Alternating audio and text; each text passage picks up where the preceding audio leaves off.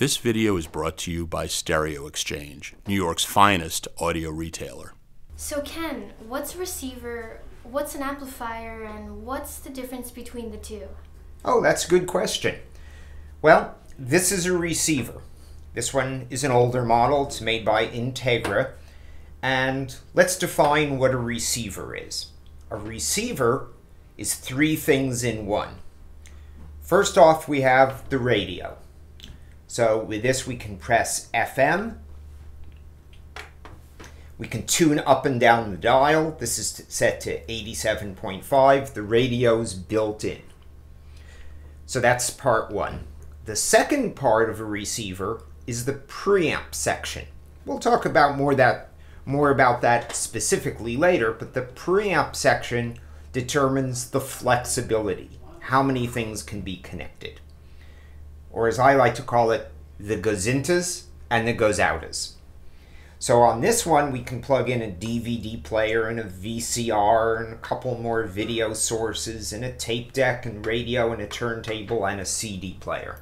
That's enough for a lot of people. If you also want to plug in a streamer and other sources, you might run out on this, but this has enough for the average person. On the back, here are all our inputs. This is where we plug everything in. The part of this that controls the flexibility, how many things can be connected, is called the preamp section. So that's the first two parts of a receiver.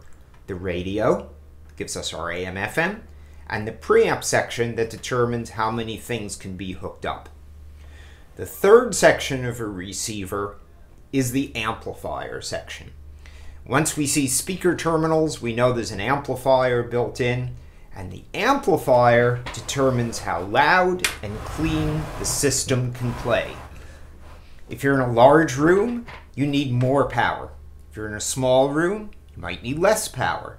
Some speakers are very power hungry. Some speakers need less power. At some point on the volume, every receiver runs out of power, and if you go any higher, you get distortion.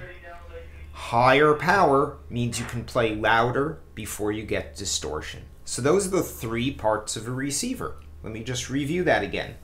So a receiver is when we have the AM/FM tuner built in. The preamp is built in, which is the flexibility, how many things we can plug into it. And the amplifier is built in, which determines how loud it can play before you get distortion. A lot of people don't listen to the radio. If they don't listen to the radio, they don't need to buy a receiver. That person buys an integrated amplifier. An integrated amplifier is the preamplifier and the amplifier built into one, but without the radio.